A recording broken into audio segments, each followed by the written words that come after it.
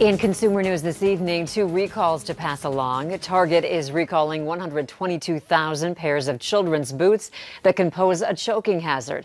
The Cat and Jack, Himani, and Jaren toddler boots, sizes 5 through 12, have an elastic lace with a toggle at the top that can break off.